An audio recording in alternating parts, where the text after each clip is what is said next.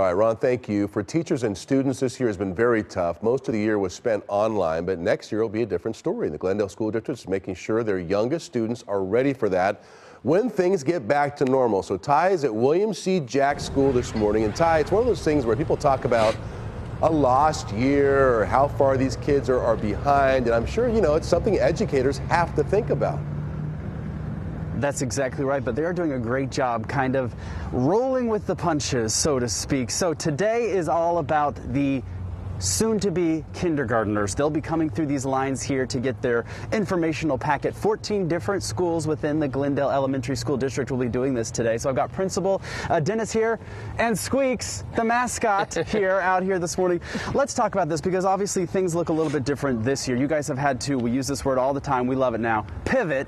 What would things look like if this were a normal school year? What would you guys be doing as far as this registration process? So in a normal school year, we would have a kindergarten registration event. Families would get to come, they get to visit the classrooms, they would get to visit with the teachers, get all their information, and get to do a lot of those things, you know, in person in the classrooms. So you brought it to the curb. We did. We brought it to the curb, just like everything with this year. You know, we've just had to adjust. We're just trying to continue doing all the great things we've done in the past, just in a different way. So this year we're making it a drive-through event, so families get to come. We're still trying to bring some of the classroom out here. You know, we've got our mascot Squeaky. We've got wonderful supplies for the kindergarten students. We still have information about our dual language program that we offer. So we're just trying to bring it to the families out here at the curb rather than having them come to us in the classroom. You've made it very easy. We've got about a minute left. I want to talk about that dual language program because this is something you guys started just a while ago, and parents and teachers and students really love this. Talk about that. Yeah, so we started it a few years back and we're building it every year. We add another grade level. Right now we have it kindergarten through second grade. It's a really great opportunity for kids.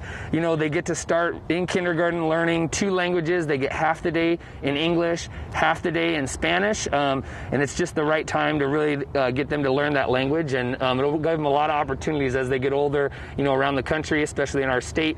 You know, just knowing 2 languages is better than knowing one. Opens up a lot of doors. Lots of job opportunities, yeah. Absolutely. All right, Squeaky, how excited are you? Can I get a squeal?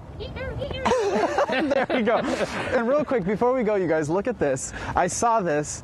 This just made me feel so old. Welcome, class of 2034. If I'm not bald soon, I will be bald by then. We've been doing a bald thing this morning, so definitely. Well, thanks for everything that you guys are doing here. Good luck.